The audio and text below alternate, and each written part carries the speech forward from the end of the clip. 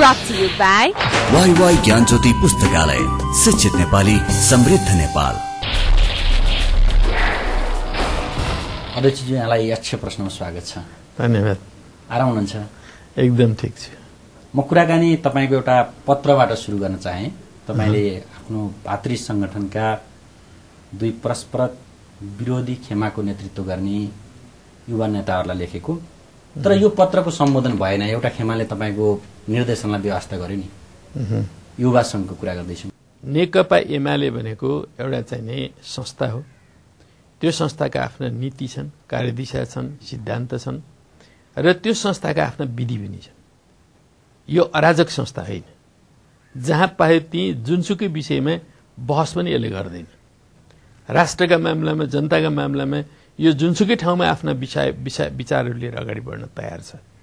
तर नेकपा एमाले आफ्ना आन्तरिक कुराहरू सडकमा, टुँडीखेलमा, सार्वजनिक स्थानमा बहस गरेर हिँड्दैन। म हाम्रा जनसंगठनहरूमा काम गर्ने, त्यहाँ बसेर अराजकता वाहन गर्न खोज्ने र पार्टीभित्र अनावश्यक समस्याहरू सृजना गर्न खोज्नेहरूलाई पनि म सुनाउँछु। ती को हुन्? ती जो हुन् उनीहरूले तपाईँको टेलिभिजन मार्फत आफै सुन्छन्, आफै बुझ्छन्। उनीहरूलाई मैले नाम लिइरहनु पर्छ। तपाईँहरूकै अभिव्यक्तिले युवा वर्गलाई विभाजित गरेको छ, किनभने तपाईँले एउटा पक्षलाई संरक्षण गरेको र अर्कोले अर्को पक्षलाई संरक्षण गरेको। महासचिवले तपाईँको निर्देशन अवज्ञा गर्दै सम्मेलन उद्घाटन गर्नुभयो। कसलाई हामीले विभाजित गरेका छौँ, कसलाई हामीले एकताबद्ध गरेका छौँ, त्यसको जज गर्ने तपाईँको हो, टेलिभिजनको। टेलिभिजन भनेको जे घटनाक्रमहरू घट्छन् ती घटनाक्रमहरूको यथार्थ तथ्य दुनियाँलाई दिने हो। हामीले त्यही विभाजित त्यो पत्रले गर्यो कि मैले गरेँ कि अथवा काम गर्न नजान्नेहरूले गरे कि, यसको जजमेन्ट गर्ने ठाउँ यो होइन। तपाईँले जहाँ प्रश्न गरिरहनु भएको छ त्यो ठाउँ पनि त्यो ठाउँ होइन। त्यसका आफ्ना ठाउँ छन्, त्यसका आफ्ना परिवेश छन्, त्यसका आफ्ना परिधि छन्। त्यो ठाउँमा बसेर जजमेन्ट हुन्छ र त्यो जजमेन्टले जे निर्णय गर्छ त्यसका आधारमा सम्बन्धित सङ्घ संस्थाहरू, संगठन। अध्यक्षज्यू, तपाईँले जुन किसिमको एउटा कूटनीतिक जवाफ दिइराख्नु भएको छ, मैले माफ गरेर पुनः दोहोऱ्याएँ। तपाईँले निर्देश दिएको पत्र मसँग छ र अहिले एउटा किसिमको बैठक तपाईँको निर्देशन अवज्ञा गर्दै भइराखेको र त्यसले परिणाम दिइराखेको स्थिति छ। यो कूटनीतिक कुरा होइन, यो सोझो एउटा राजनीतिक कुरा हो। एउटा राजनीतिक पार्टी र उसका आफ्ना वर्गीय संगठनसँग सम्बद्ध उनीहरूको आन्तरिक कुरा हो। यो आन्तरिक कुरालाई उनीहरूको आफ्नै प्रोसेसनहरू, उनीहरूका आफ्नै विधि अनुरूप हल गर्न दिनुहोस्। हिमालयन टेलिभिजनलाई यसमा त्यत्रो सरोकार किन? एमाले सार्वजनिक विषय हो र नेकपा एमालेका कैयौं विषयहरू आफ्ना आन्तरिक विषयहरू। म तपाईँलाई भनिरहेको छु, त्यो नेकपा एमालेको अध्यक्ष म हुँ, तपाईँ होइन। म अध्यक्षले भनिरहेको छु कि यो हाम्रो आन्तरिक मामला हो। आन्तरिक रूपमा आन्तरिक मञ्चद्वारा यी समस्याहरूको समाधान हुन्छ। तर तपाईँ किन कोट्याइरहनु भएको छ? किन बढ्ता मात्रामा यसमा सरोकार देखाइरहनु? तर एमालेको अध्यक्ष झलनाथ खनाल हुँदाहुँदै युवा संघको अध्यक्षले पार्टीको नेतृत्व चुनावमा कसले गर्छ भन्ने कुरा घोषणा गर्छन्। यी विषयवस्तुहरू पनि हाम्रो पार्टीले निर्णय गर्ने कुरा हो। यो पार्टीको नेता को हो भन्ने कुरा यो पार्टीको 8औं राष्ट्रिय महाधिवेशनले निर्णय गरिसकेको छ र त्यो पार्टीको अध्यक्ष म, आम महाधिवेशनबाट निर्वाचित अध्यक्ष म र आउने हाम्रो जुन महानिर्वाचन हाम्रो देशमा हुँदैछ त्यो निर्वाचनमा नेकपा एमालेलाई हाँक्ने म झलनाथ खनाल। यदि कसैले चिनेको छैन, मेरो नाम थाहा पाएको छैन, उसले थाहा पाओस्। यो झलनाथ खनालले यो महानिर्वाचनको अभियानलाई नेतृत्व गर्छ, उसले कमान्ड गर्छ। थाहा छैन भने अब अरू कुनै व्यक्तिले कोठामा बसेर विभिन्न खालको कुराहरू गरेर हुन्छ? तर अध्यक्षज्यू, अझै पनि युवा पंक्ति तपाईँको पार्टीमा रहेका धेरैमा दुविधा सिर्जना भएको छ कि एउटा संगठनको नेताले, भातृ संगठनको नेताले पार्टीको डिसिजन नहुँदै फलानो व्यक्तिले चुनावको नेतृत्व गर्छन् भनेर घोषणा गरेको स्थिति छ। यस्ता कुराहरूलाई पार्टीले गम्भीरतापूर्वक लिन्छ, आफ्ना आन्तरिक मञ्चहरूमा छलफल गर्छ र ती कुराहरूको समाधान गर्छ। र नेकपा एमाले एउटा विधि र नीति दुइटै भएको पार्टी हो। जसले जहाँ पाए त्यही कुराहरू बोलिरहने र बोल्न पाइरहने कुराहरू हुँदैन। खास मान्छेहरू यसरी अराजक भएर हिँडिरहेका छन्। त्यो पनि आम निर्वाचन अगाडि आइरहेको बेलामा के मकसद छ उनीहरू, के उद्देश्य छ उनीहरूको? यो कुरा पार्टीले आफ्नो विधिका आधारमा, आफ्ना नीतिका आधारमा, आफ्ना पद्धतिका आधारमा उसले आफूले बुझ्छ, बुझ्नु पाउनु पर्यो र त्यसबाट एउटा निर्केल हुन्छ। त्यो निर्केल भइसकेपछि सार्वजनिक विषय हो भने अनि हामीसँग सोध्नुहोस्। तर अध्यक्षज्यू, म तपाईँसँग अन्तर्वार्ता गर्न आउनुभन्दा अगाडि तपाईँको पार्टीका कैयौं युवासँग मैले सम्पर्क गरेर आएको छु। उनीहरूले एउटा प्रश्न गरिदिनु होला नछुटाई भनेका छन् कि पार्टीको अध्यक्ष भन्दा युवा संघको अध्यक्ष महेश बस्नेत बलियो जस्तो देखिने स्थिति किन आयो? तपाईले जुन युवाहरूसँग सल्लाह गरेर आउनुभएको छ, जसको तर्फबाट तपाईँ प्रश्न गर्दै हुनुहुन्छ, यो नै आश्चर्यको कुरा हो। नेकपा एमालेको यो आन्तरिक मामलामा यत्रो ठुलो चासो किन तपाईले? एमाले देशको एउटा शक्तिशाली पार्टी तपाईँले भन्नुभयो र आगामी निर्वाचनमा भरभराउँदो पार्टी हो भनेर तपाईँले दावी गरिरहेको स्थितिमा मैले प्रश्न गरिरहेको छु। कुनै त्यस्तो कोठाभित्रको पार्टी त होइन नि? त्यस्तो हो भने हरेक पार्टीका आफ्ना आन्तरिक जीवन पनि हुन्छन्, उसका सार्वजनिक जीवन पनि हुन्छन्। यति कुरा पहिला बुझ्नुहोस्। आन्तरिक जीवनको बारेमा कुनै पनि पार्टीका नेता कार्यकर्ताहरूले तपाईसँग कुराहरू लिएर आउँदैन, उनीहरूले आफै हल गर्छन्। तपाईँले हल गरिदिनु भएन नि त? त्यो आफ्नो विधिको कुरा हो। कहीँ समस्याहरू आउँछन्, त्यो समस्याहरू आए पनि फेरि पनि उनीहरूले हल गर्छन् र उनीहरूले हल गर्न पाउनुपर्छ। त्यो उनीहरूको राइटको कुरा हो। यसमा कसैले हस्तक्षेप गर्न पाउँदैन। न टेलिभिजनले हस्तक्षेप गरेर हुन्छ, न कुनै पत्र पत्रिकाले हस्तक्षेप गरेर हुन्छ, न कुनै मिडियाले हल गरेर त्यो हस्तक्षेप गरेर त्यो हल हुन्छ। त्यो हल उनीहरू भित्रैबाट हुन्छ। खालि यहाँहरूको कर्तव्यको सीमा अलि भिन्दै छ भन्ने मलाई लाग्छ। हामीले त त्यो भिन्नै सीमा भित्रबाट आएको कुराहरूलाई बाहिर ल्याउनु, अलि भिन्नै सीमाबाट तपाईँहरू हिँड्नुभयो भने देशको ठुलो सेवा हुन्छ। हामीले हस्तक्षेप गर्ने प्रयास गरेका होइनौँ कि आम चासोका विषयवस्तु के हुन् भनेर तपाईँसँग जिज्ञासा राखेको। मैले तपाईँलाई सीमा बताएँ नि, आफ्नो आफ्नो सीमाबाट हिँडौँ न हामी। तपाईँको आफ्नो सिमाना छ, मेरो आफ्नो सिमाना छ, दुईटै सीमाबाट हिँड्यो भने। तर तपाईँले त्यो यात्रा हामीलाई आक्षेप लगाउँदै गर्दा अथवा एउटा किसिमको हाम्रो बारेमा दायित्वको बारेमा भनिरहँदा कतै आफ्नो नेतृत्वको दायित्वबाट जुन पर रहेको जस्तो देखिएको छ, अहिले तपाईँले हस्तक्षेप गर्न सक्नु भएन भन्ने जस्तो पनि आशंका उब्जिएको छ। त्यसलाई अलि कर्नर गर्न खोज्नु भयो? तपाईँहरू जस्तो सरकार राख्ने साथीहरूको दिमागमा उत्पन्न हुने कुराहरू हुन् यिनीहरू। हामी बुझ्छौँ। म त अहिले भर्खर यो नेकपा एमालेको नेता भएको होइन। हेर्नुहोस्, म 2018 सालदेखि यो मुभमेन्टमा लागेको छु र मैले कति दशक बिताएँ तपाईँले आफैले बुझे। तपाईँ 33 वर्षको उमेरमा महासचिव हुनुभएको थियो। 33 वर्षको उमेरमा महासचिव भइसकेको थिएँ। त्यसकारणले यो सारा आरोह अवरोहमा पार्टी कसरी सञ्चालन गर्नुपर्छ, पार्टीलाई कसरी चलाउनुपर्छ, पार्टी कसरी चल्छ, यी कुराहरूको बारेमा अब मैले कखरा सिक्नुपर्छ र सिक्नु पर्दैन। मैले बरु आफू स्कुल खोल्छु। अब तपाईँले जिस्टमा भन्दाखेरि चाहिँ आगामी निर्वाचनमा अध्यक्ष झलनाथ खनालकै नेतृत्व रहन्छ र खनालकै प्रधानमन्त्रीत्व दलले स्वीकार गर्छ। यो ऐतिहासिक चुनावमा निश्चित रूपले अर्को ऐतिहासिक पार्टी नेकपा एमाले पनि एउटा ऐतिहासिक पार्टी हो। यो पार्टी यो देशको पहिलो पार्टी बन्छ। यो पहिलो पार्टी बन्दा स्वाभाविक रूपले त्यो पार्टीले कसरी मुलुकलाई परिचालन गर्नुपर्छ, कसलाई अगाडि सारेर चाल्नुपर्छ, यो पनि पार्टीको कुरा हो। त्यो पार्टीको नेताको हैसियतले मैले के गर्नुपर्छ भन्ने बारेमा मैले आफूले बुझेको छु र म ती कुराहरू गर्छु। यसमा त कुनै शङ्काको विषय छैन। प्रश्न भनिदिनुहोस् न, नेतृत्व कसले गर्छ? प्रधानमन्त्रीको उम्मेदवार नेतृत्व स्वतः पार्टीको जो अध्यक्ष छ, जो नेता छ, उसले गर्छ। यसमा कुनै शङ्का छ? भातृ संगठनले शङ्का निम्ताइदिया छ। भातृ संगठनलाई हामीले सिर्जना गरेको, हामीले निर्माण गरेको संगठन हो। महेश बस्नेतलाई हामीले कखरा पढाएर हामीले चाहिँ त्यो युवा संघको अध्यक्ष बनाएका छौँ र अझै हामीले पढाउन बाँकी रहेछ। म त्यो बुझिरहेको छु। उनले बुझेनन् कसरी जनसङ्गठन सञ्चालन गर्नुपर्छ। त्यो कुरा बुझाउने जिम्मा हाम्रो हो। तपाईँहरू चिन्ता नगर्नु। तर अध्यक्षज्यू, एउटा भनाइ छ नि, माकुराको बच्चाले माकुरालाई खान्छ, मान्छेको बच्चाले मान्छेलाई खाँदैन। देखियो त्यस्तै? संसारले देखेकै कुरा हो। संसारले देखेको कुरा हो। हरेक पुरानो जेनेरेसन भन्दा नयाँ जेनेरेसन 10औं गुणा बाटो भएर आउँछ। तपाईँहरू अस्ताउन लागेको सूर्य हुनुभयो अरे, ताप दिन सक्नु भएन, महासचिव पोखरेलले भन्नुभयो। अब यो कहाँ कसले भन्यो मलाई यी कुराहरूको बारेमा जानकारी छैन। महासचिवले भन्यो कि अथवा अरू कसैले? भनेपछि तपाईँको सूचना संयन्त्र एकदम कमजोर रहेछ, आउँदो रहेछ। तपाईँहरूको सूचना संचार जतिको मेरो बलियो छैन यो मामलामा। र यो बलियो नभएकोमा मलाई बडा आनन्द आएको छ। मलाई कमजोरी महसुस गर्ने अवस्थातर्फ तपाईँले नधकेल्नुहोस्। तपाईँले जे कुराहरू थाहा पाउनु हो यी कुरा मैले थाहा पाएको छैन। म यस्ता कुराहरू बैठकमा थाहा पाउँछु। म जहाँ पाए पनि थाहा पाउँदिनँ र जहाँ पाए पनि प्रतिक्रिया पनि गर्दिनँ। भनेपछि आगामी बैठकमा अध्यक्ष खनालले देखाइदिनुहुन्छ? अब कसले देखाउँछ या देखाउँदैन त्यो भिन्नै कुरा हो, तर नेकपा एमालेको बैठक सम्पूर्ण विषयहरूमा गम्भीरतापूर्वक चल्छ, त्यो चाहिँ पक्का कुरा हो। र त्यसले आगामी निर्वाचनको रणनीतिहरू तय गर्छ। अब एकैछिन मङ्सिर 4 को निर्वाचनतिर लागौं। मिति हेरफेर हुन्छ? हुँदैन।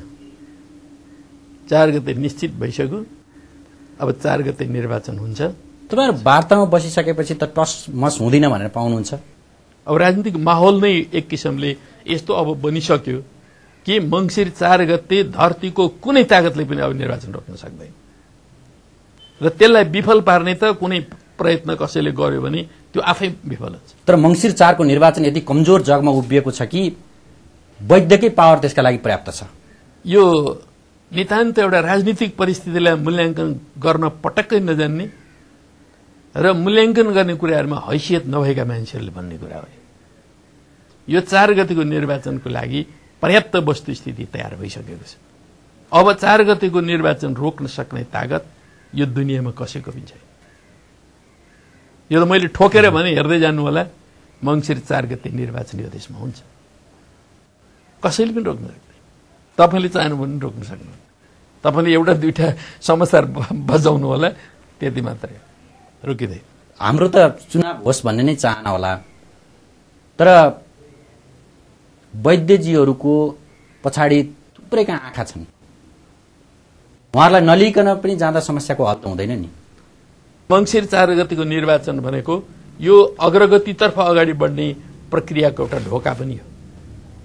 त्यसकारणले त्यो ढोका खोल्नै पर्छ।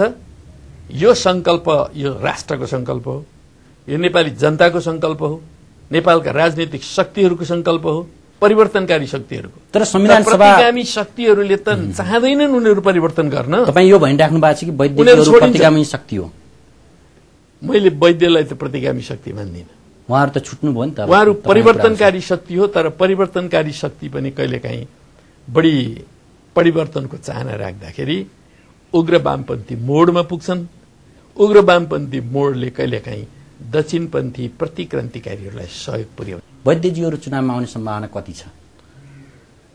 सम्भावना नील छैन, तर अत्यन्त कम छ। र तपाईँ उहाँहरूले अहिले पनि उहाँहरूभित्र पनि बहस विवादहरू छन्, छलफल गर्दै हुनुहुन्छ। वैद्यजी एउटा इमान्दार नेता हो, हेर्नुहोस्, लामो धेरैवटा भोटा फटाइसकेको पाएको नेता पनि हो। उहाँले यो निर्वाचनमा सहभागी नहुने गल्ती नहुने काम गर्नुभयो भने यो उहाँको जिन्दगीकै सबभन्दा ठूलो ब्लन्डर हुनेछ। त्यसो हुनाले यो ब्लन्डर कतै उहाँले बुझ्नुहुन्छ कि? ब्लन्डर तपाईहरुले अथवा महाभूल तपाईहरुले गर्दै हुनुहुन्छ कि जस्तो देखिन्छ। शान्ति प्रक्रियाको एउटा पाटोलाई नयाँ भनेर अगाडि बढ्न खोज्दै हुनुहुन्छ? बिल्कुल होइन। शान्ति प्रक्रियाको प्राविधिक प्रक्रिया त पार भइसक्यो।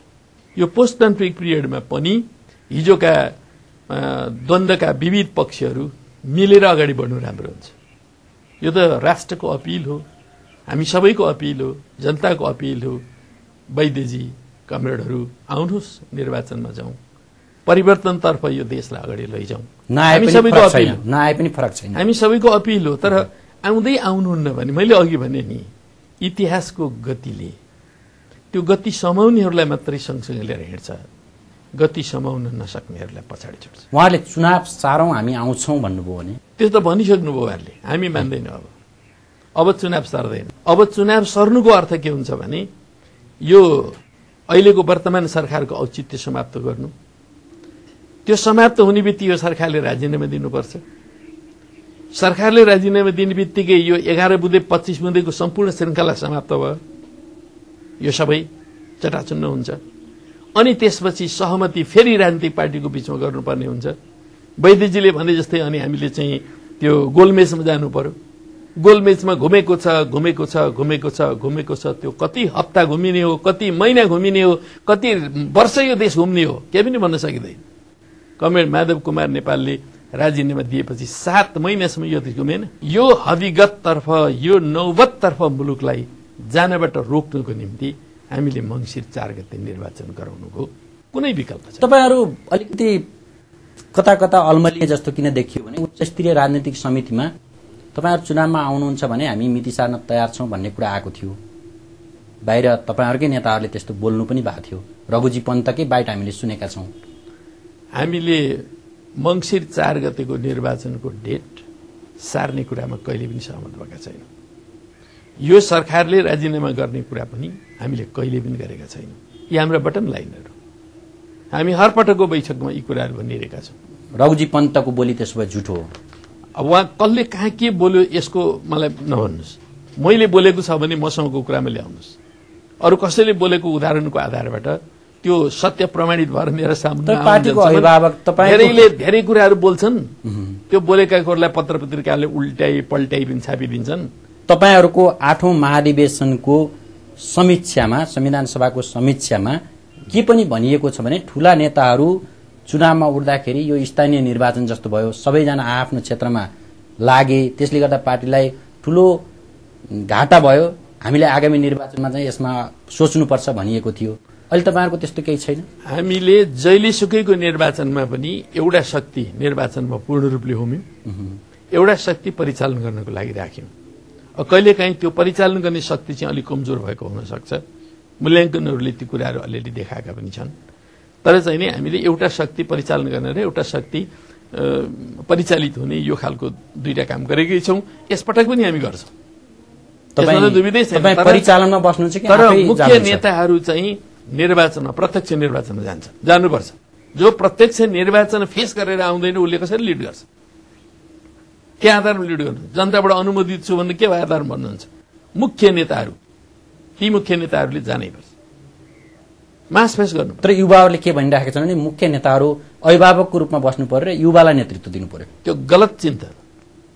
यो जनतालाई फेस गर्न नसक्ने गलत चिन्तन। हामीसँग भन्नुभएको छ। कुन युवाले तपाईहरुसँग भन्यो होला त्यो युवा नेकपा एमालेको युवा हो कि होइन मलाई शंका लाग्यो। त्यसकारण त्यस्ता खालका युवाहरू नेकपा एमालेको स्पिरिट लिएर अगाडि बढ्न सक्दैनन्। जनताको बहुदलीय जनवादको स्पिरिट त त्यो हुँदा युवाहरूले भनेको के भने तपाईहरु जस्तो पाएको नेताहरू अब अभिभावकको रूपमा बस्नु पर्यो, मैदान चाहिँ युवालाई छोड्दिनु पर्यो। समय पुगेपछि हामी नयाँ युवा नेतृत्वलाई सम्पूर्ण नेतृत्व सुम्पेर हामी पछाडि बस्छौं। समय भने हामी सल्लाहकार 33 वर्षमा महासचिव हुनुभएको थियो। समय आउँदैछ। त्यति बेला म जतिको अर्को कुनै मान्छे भएको उसलाई नै महासचिव मान्ने थिएँ। +.1 मात्रै भइदिएको भए पनि उसलाई महासचिव मान्थे। मै महासचिव बन्नुपर्ने केही जरुरत थिएन। त्यति बेला अरू कोही थिएन, म भएँ। पार्टीको अध्यक्ष बन्न सक्ने हैसियतका युवा नेताहरू विकसित भएर आइरहेका छन्। हामी देख्दैछौँ। उनीहरूले आत्तिनुपर्ने जरुरत छैन। उनीहरूमध्ये कतिपयले उताउलो भाषामा बाहिर बोलिरहेका छन्। उताउलिनुपर्ने आवश्यकता पनि छैन। यसमा जो योग्य मान्छे छ, योग्य मान्छेलाई इतिहासले सम्मान गरेरै छाड्छ। पार्टीको तपाईको कार्यकालको समीक्षा गरौं।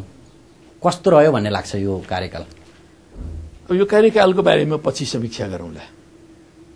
अहिले हामी नेपालको राजनीतिक परिस्थितिको विकासक्रमको एउटा अत्यन्त चुनौतीपूर्ण मोडमा छौं। तपाईसँग प्रश्न छन् भने यो चुनौतीपूर्ण मोडका कुराहरू ल्याउनुस् न। अहिलेको कार्यकालको किन जोडे भने तपाई र तपाईको पार्टी महासचिव ईश्वर पोखरेल एउटै प्यानलमा उठ्नु भएको थियो। तर यो दक्ष प्रजापतिको शरीर जस्तो बन्यो। तपाईहरु दुईवटा भिन्न भिन्न विचारधाराबाट आएको व्यक्ति पर्नुभयो र निर्वाचन लगायतै तपाईको यात्रा छुट्टियो, जो पूरक रहेर बस्नु पर्थ्यो। यसले असर गर्यो कि गरेन? हाम्रो पार्टीले महाधिवेशनको घोषणा गर्छ। महाधिवेशन घोषणा गरेपछि हाम्रो पार्टीले बहस ओपन गर्छ। त्यो बहस ओपन गरेको घडीमा तपाईले हाम्रो पार्टीका विविध विषयहरूमा प्रश्न गर्नु होला। यो प्रश्न सुरक्षित राख्नुस् तपाईले। तर तपाईहरुको बेमेलका कारणले गर्दा पार्टीले असर परेको छ। यो प्रश्न नेपाली राजनीतिको लागि समसामयिक विषय होइन। तर चुनावमा जाँदै हुनुहुन्छ, तर अलग बोली र अलग अनुहार लिएर जाँदै हुनुहुन्छ। नेकपा एमाले ख्याल गर्नुस्, मेचीमा बोल्दा पनि एउटा आवाजका साथ बोल्छ, महाकालीमा बोल्दा पनि एउटा आवाजका साथ बोल्छ, दार्चुलामा बोल्दा पनि एउटा आवाजका साथ बोल्छ, झापामा बोल्दा पनि एउटा आवाजका साथ बोल्छ, कञ्चनपुरमा बोल्दा पनि एउटा आवाजका साथ बोल्छ। धरानमा महासचिव पोखरेल एउटा बोल्नुहुन्छ, त्यही प्यानलबाट अध्यक्ष निर्वाचित भएको झलनाथ खनाल चाहिँ काठमाडौँमा अर्को बोल्नुहुन्छ। यी कहिलेकाहीँ आन्तरिक जीवनमा परेका सामान्य कुराहरू मात्रै हो, यसले केही फरक पार्दैन। महाधिवेशनमा हामीले एक आपसमा जे समस्या परेका छन् हामी आफै बस्छौँ, हल गर्छौँ। महाधिवेशनमा जुन गठबन्धन तयार भएको थियो नि, त्यो अवसरवादी गठबन्धन थियो भनेर कसैले भन्यो भने हाम्रो 8औं राष्ट्रिय महाधिवेशन एउटा ऐतिहासिक महाधिवेशन, त्यसलाई हामीले ऐतिहासिक रूपमा मूल्याङ्कन गरेका छौँ र त्यो महाधिवेशनले जुन सन्देश दियो साउथ एसियाभरिका कुनै पार्टीले दिन सकेन। अब 9औं महाधिवेशन त्योभन्दा भव्य। अब म पार्टीको आन्तरिक जीवनमा जान चाहे, तपाईको विधानमा सांगठनिक सदस्य अथवा पार्टी सदस्य हुनका लागि उच्च चरित्र भएको भन्ने वाक्यांश रहेछ, तर डनहरू गुण्डाहरू भनेर समाजमा कुख्यात भएका व्यक्तिहरू रातारात नेता हुँदैछन्, कस्तो लाग्छ? नेकपा एमाले निर्माण गर्नको लागि ती धेरै त्यागी तपस्वी र शहादत प्राप्त गर्नुभएका कमरेडहरू आदिहरूको संघर्षको परिणामस्वरूप यो पार्टी यहाँसम्म बनेर आएको छ र साथसाथै कहिलेकाहीँ केही गलत चिन्तनहरू गलत प्रवृत्तिहरू पनि प्रकट हुने गरेका छन्। यो समाजमा वर्ग सङ्घर्ष चलिरहेको छ, त्यो वर्ग सङ्घर्षको प्रतिबिम्ब पार्टीभित्र पनि पर्ने र त्यसको साँची तपाईँ भन्नुभएको छ। त्यो पार्टीभित्र देखा पर्ने गलत सोच, गलत विचार, गलत प्रवृत्तिहरू जो हुन्, ती प्रवृत्तिहरू कहिलेकाहीँ देखिन्छन् र तपाईँले जुन खालको कन्ट्राडिक्सनले देखाउन खोजिरहनु भएको छ त्यो त्यसैको एउटा परिणाम। झापाको र नेकपा एमाले कुनै पनि प्रकारको गुण्डागर्दीका विरुद्ध, भ्रष्टाचारका विरुद्ध, अराजकताका विरुद्ध छ। त्यो त विश्वास गर्ने दृष्टान्त त छैन। एउटा व्यक्ति वा दुईटा व्यक्तिलाई तपाईँले कहीँ उदाहरण देखाएर नेकपा एमालेको चरित्र निरूपण गर्न सक्नुहुन्न। पार्टी मुख्यालयमा एउटा पुरानो कार्यकर्ता आत्मदाह गर्छ, तर उसको परिवारको पालन पोषण पार्टीले गर्दैन, उसका आकांक्षाहरू पार्टीले सम्बोधन गर्दैन, तर एउटा गुण्डाको नायके भनेर चिनिएको व्यक्तिलाई तपाईहरू करोडौं रुपियाँ संकलन गर्न केन्द्रीय समितिबाट निर्णय गर्नुहुन्छ। हाम्रो पार्टीको केन्द्रीय कमिटिले कहीँ पनि त्यस्तो निर्णय गरेको छैन अथवा निर्देशन दिन्छ, निर्देशन पनि दिएको छैन। कसरी उठ्छ त्यत्रो करोडौं? कुनै ठाउँमा हामीले करोडौं उठाएका पनि छैन। कहाँ उठाएको छ? परशुरामजीको केसमा पार्टीले निर्णय गरेको छैन। युवा संघका केही पनि मुठीभर मान्छेहरूले त्यो काम गरेका छन्। उहाँले एमाले नभएको भए नेकपा एमालेले कतै उहाँले भनेको वाक्यांश म तपाईलाई सुनाउन चाहन्छु। एमाले नभएको भए म 4 वर्ष जेलमा हुन्थे भन्नु भएको छ। ल कान खोलेर सुन्नुस्, नेकपा एमाले त्यो निर्णय पनि गरेको छैन, नेकपा एमाले त्यो प्रवृत्तिलाई साथ पनि दिएको छैन, समर्थन पनि गरेको छैन, गर्ने पनि छैन। तर उहाँहरू नेतामा स्थापित यो खालको गलत प्रवृत्ति हो। यिनै प्रवृत्तिको परिणाम हो अहिले तपाईले जुन पार्टीका आन्तरिक कुराहरूलाई बाहिर ल्याउन खोज्नु हो नि, अथवा यहाँ गडबडी भयो भन्ने कुरा देख्नुभयो, त्यसको परिणाम भनेको एउटा त्यही कारणले। त्यसकारण यी गलत प्रवृत्ति, भड्काउका प्रवृत्ति, विचलनका प्रवृत्तिहरू हुन्।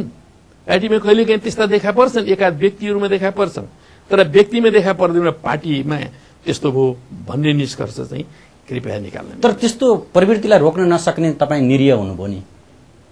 यस्ता प्रवृत्तिहरू त आइरहन्छन्, त्यसका विरुद्ध संघर्ष गरिन्छ कि गरिँदैन त्यो कुरा सोध्नुहोस् न।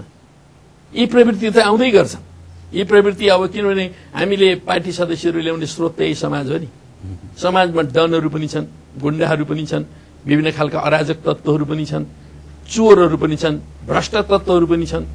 अब विभिन्न खालका परिवारबाट मान्छेहरू आउँछन्, उनीहरूभित्र त्यस्ता संस्कारहरू आएका हुन्छन्।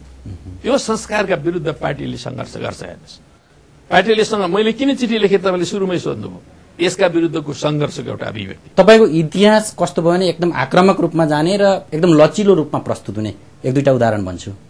तपाईँ कटुवाल प्रकरणमा प्रचण्डलाई आदेश दिएर चाइना जानुभयो, कारबाही अगाडि बढाउनुहोस्, फर्केर आउनुभयो, राष्ट्रपतिलाई गएर कटुवाललाई बचाउनुहोस् भन्नुभयो। लोकमान सिंह कार्कीलाई अख्तियारको प्रमुख बनाउनका लागि दस्तखत गर्नुभयो र फेरि राष्ट्रपतिकोमा जानुभयो। यो विगत त सहज छैन नि। हाम्रो विगतमा सबै कुरा एकदमै सगला छन् यसो म भन्दिनँ। कहिलेकाहीँ कमजोरीहरू भएका छन्। त्यो कमजोरीहरू मध्येका एकाध घटनाहरू तपाईँले उदाहरणको रूपमा लिएका होलान्। तर नेकपा एमाले जस्तो ठाउँबाट उत्थान गर्यो, जस्तो ठाउँबाट विकास गर्दै आयो, जस्ता मोडहरूलाई पार गर्दै आयो, यसले नेपाली इतिहासलाई अग्रगतितर्फ लानको लागि अत्यन्त महत्त्वपूर्ण भूमिका खेलेको छ। हामीलाई के विश्वास छ भने यो महानिर्वाचन जो हुँदैछ, संविधान सभाको दोस्रो निर्वाचन, यो दोस्रो निर्वाचनमा हामी पहिलो पार्टी बन्छौँ। पहिलो पार्टी बन्नमा कसैले रोक्न जनता हाँस्छन् मलाई लाग्दैन। जनता निश्चय पनि हाँस्छन्, खुसी हुन्छन्। नेकपा एमाले सबभन्दा पहिलो पार्टी बन्यो भने यो देशमा संविधान पनि बन्छ, यो देश अग्रगतितर्फ पनि जान्छ, त्यहाँ जनता जरुर हाँस्छन्। अब तपाईको व्यक्तिगत इच्छा र पृष्ठभूमितिर लागौं, हामीसँग समय पनि कम छ। आगामी नेतृत्व एमालेका लागि तपाईँ तम तयार हुनुहुन्छ फेरि पनि? कम्युनिस्ट पार्टीमा नेतृत्व निर्माण गर्ने भनेको कुनै व्यक्ति विशेषको चाहनाले हुँदैन, कुनै व्यक्ति विशेषलाई टीका लगाइदिएर हुँदैन, कुनै व्यक्ति विशेषलाई कसैले बोकेर हिँडेर हामी फलानालाई नेता बनाउँछौँ भनेर हुँदैन। कम्युनिस्ट पार्टीको नेता भनेको सही विचार र नीति उसले लिएर आउन सक्नुपर्छ। वैचारिक र राजनीतिक कार्यदिशाको नेता जो हुन्छ पार्टीको नेता त्यही हुन्छ। तर मेरो तर्फबाट मैले 8औं राष्ट्रिय महाधिवेशनमा मैले जुन वैचारिक राजनीतिक कार्यदिशा अगाडि सारेँ त्यो आधारमा म नेता बने हो। मलाई कसैले टीका लगाइदिएको होइन, मलाई कसैले बोकेर हिँडेर नेता बनाएको। प्रश्न भनिदिनुहोस्, आगामी नेतृत्वको लागि तपाईँ? आगामी नेतृत्वको लागि पनि म आफू तयारै छु। तर म सधैँ नेतृत्वको दाबी गर्ने मान्छे होइन। मैले नै 8औं राष्ट्रिय महाधिवेशनमा के भनेको छु भने हाम्रो विधानमा अबदेखि हाम्रो प्रमुख नेता भनेको 2 कार्यकालभन्दा बढी कन्टिन्यू गर्नु हुँदैन। त्यो विगतको 1 कार्यकाल तपाईँको जोडिन्छ कि जोडिन्न? अब त्यो कन्टिन्यू मैले भनिरहेको छु, त्यो डिस्कन्टिन्यू भइसक्यो। कन्टिन्यू भन्दा बढी चाहिँ नि लान पाइँदैन भन्ने खालको कुराहरू हामीले पारित गरेका छौँ। त्यसलाई पनि म विचार गर्छु।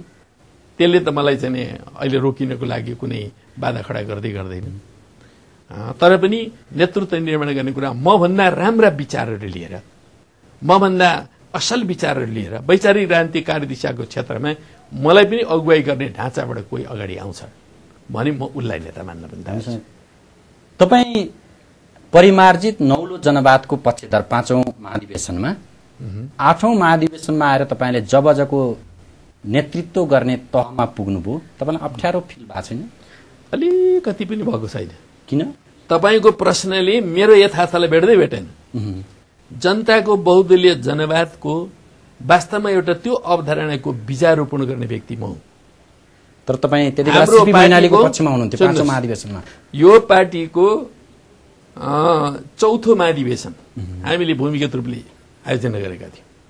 त्यो 4थो महाधिवेशनमा हामीले स्थापना गर्ने नयाँ जनवाद भनेको एकदलीय जनवाद हुँदैन, अब त्यो बहुदलीय जनवाद हुन्छ भनेर प्रस्ताव गर्ने, पारित गर्ने 4थो महाधिवेशनले गरेको हो। जति बेला म महासचिव छु त्यहाँबाटै जनताको बहुदलीय जनवादको अवधारणाको विचारोपण भयो। त्यसलाई 5औं महाधिवेशनमा आउँदा कमरेड मदन भण्डारीले अझै सविस्तार व्याख्या विश्लेषणका साथमा चाहिँ नि त्यसलाई कार्यक्रमको रूप दिनुभयो, जनताको बहुदलीय जनवाद भनेर। त्यो कुरामा मेरा 2-3टा मतभेदहरू थिए। यसलाई जनताको बहुदलीय जनवाद होइन, नयाँ जनवाद नै नामाकरण जो पहिलादेखि भएको छ त्यो गरौँ न भन्ने एउटा मेरो भिन्नताको कुरा त्यो थियो। दोस्रो मेरो भिन्नताको कुरा के थियो भन्दाखेरि कृषि क्रान्तिको कार्यक्रममा भिन्नताको कुराहरू थिए। तेस्रो कुरा के थियो भन्दाखेरि यो जनताको बहुदलीय जनवादमा चाहिँ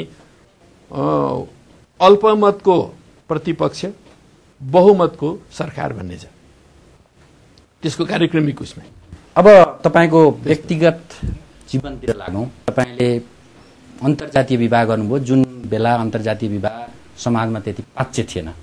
त्यो विरासत बोकेको एउटा क्रान्तिकारी नेता प्रधानमन्त्रीका रूपमा बालुवाटार छिर्दा भने पूजा पाठ गर्यो अनि श्रीमतीलाई खुट्टा ढोगायो। पहिलो कुरो त मैले खुट्टा ढोगाइनँ है, यो गलत कुरा हो। कमसेकम त्यहाँ त टेलिभिजनहरू पनि छन्, त्यसले देखाउन सक्छ। म अहिलेसम्म श्रीमतीलाई मैले खुट्टा ढोगाएको छैन। पूजा पाठ त गर्नुभयो नि? पूजा पाठ चाहिँ त्यहाँनिर गराइएछ, त्यो मेरो जानकारीमा भएन। म जहाँ जानको लागि यहाँबाट हिँडिसक्दैछु, उहाँ पुग्दाखेरि पुरै मलाई थाहा भयो। र यो किन यसो गरेको मैले त्यहीँ प्रतिवाद पनि गरेँ। अरू चाहिँ केही नगरे पनि यो नरिवल चाहिँ फुटाइदिनुपर्छ भन्ने कुराहरू गरेको थिएँ। त्यो नरिवल चाहिँ मैले सामान्य रूपले होइन कि बेग्लै ढङ्गले ब्लो गरेर फुटाइदिएँ। सांस्कृतिक विचलन हो कि होइन? वास्तवमा हो। त्यो चाहिँ त्यो ढङ्गले पूजापाठ गर्नु पनि आवश्यकतै थिएन र त्यसरी गर्नु पनि हुँदैन। त्यति मात्रै होइन, हामीले यो देशमा चाहिँ नि धार्मिक स्वतन्त्रतालाई स्वीकार गरिसक्यौँ। है स्वीकार गरिसक्यौँ। तर अहिले पनि कैयौँ ठाउँहरूमा एउटा घर बनाउनु पर्यो इत्यादि गर्नु पर्यो भने यहाँसम्म कि पत्रकार महासंघले मलाई आफ्नो घर चाहिँ नि घर भवन चाहिँ उद्घाटन गरेर लिएर गयो। त्यहाँ पनि बकाइदा चाहिँ पूजापाठ छ। मैले त्यही विरोध गर्नु पर्यो, भाषण गर्नु पर्यो त्यहाँ के को यो पूजापाठ गरिरहेको इत्यादि भनेर। अब जाँदा जाँदै चुनावी तालमेल हुने सम्भावना कसैसँग छ? यो चाहिँ संसदको चुनाव होइन, संविधान सभाको चुनाव हो।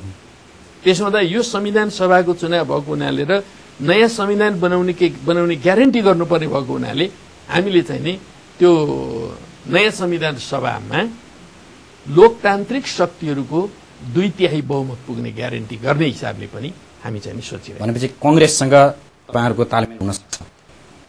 मेबी छलफल भइरहेछ कि छैन? हामी छलफल गरिरहेका छौँ कसरी लोकतान्त्रिक शक्तिहरूको 2/3 बहुमत बन्छ। माओवादीसँग तालमेल हुन्छ कि? धेरै गाह्रो छ। तर एउटा शर्तमा हुन्छ, उनीहरूले जातीय राज्य एकल जातीय राज्यको नारा छोड्छन् भने माओवादीसँग पनि हामीले सोच्न सकिन्छ। तर प्रधानमन्त्री हुँदा त 7 बुँदे गुपचुप रूपमा गर्नुभएको थियो। त्यो कुनै गुपचुप होइन, त्यो एकदम खुला हो। जसरी आइन गुपचुप भयो त तपाईँले कसरी थाहा पाउनुहुन्थ्यो र? पछि आयो नि। होइन, त्यो त आज गरियो, त्यसै दिन मात्रै बाहिर आएको थिएन।